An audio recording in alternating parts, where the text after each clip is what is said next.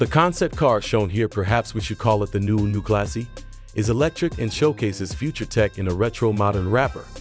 Not only do we expect that the Vision Neue Klasse concept previews a future 3 Series sedan, the next generation of which is expected to debut in 2025 as a 2026 model, but we also see it as a new design language for the entire BMW brand.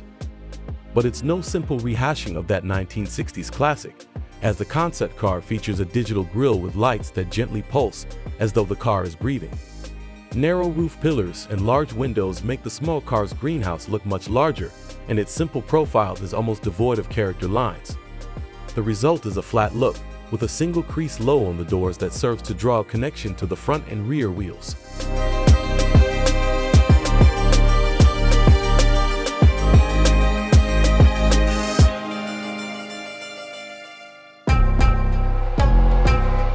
Stepping inside the Neue Klasse concept reveals a futuristic, digital-centric design. A large black panel that runs the width of the dashboard along the base of the windshield illuminates with BMW's next-generation iDrive interface. Called Panoramic Vision, the black panel actually serves as a projection screen for the infotainment system, and it looks quite slick. A trapezoidal center display is still within reach of the driver's right hand, but key information can be moved up to the panoramic screen for easier viewing while on the go. As if this wasn't enough displays, the Neue Klasse concept also offers a head-up display.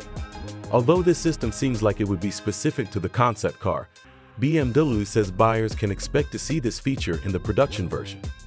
A quartet of mid-century modern bucket seats gives the interior a vintage touch, and BMW has chosen yellow corduroy upholstery, which gives the otherwise white interior some warmth.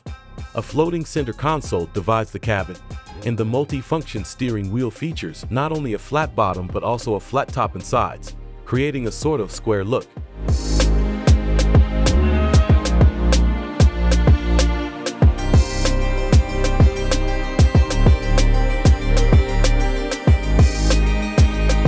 The Neue Klasse serves as the debut of BMW's next-generation EV platform, which is said to be an 800-volt system and uses a new battery design with 20% higher energy density. Combined with improvements in aerodynamics, higher efficiency electric motors, and better thermal management, BMW says the range can be increased by up to 30% compared with the company's current EV drivetrain. While it will be primarily produced in Hungary, BMW is said to be exploring split production volumes with its plant in the United States to better take advantage of federal EV incentives here. Furthermore, a new battery factory is planned in South Carolina. The company also says its production facilities won't use any fossil fuels, but will focus on using a greater amount of recycled materials in the process.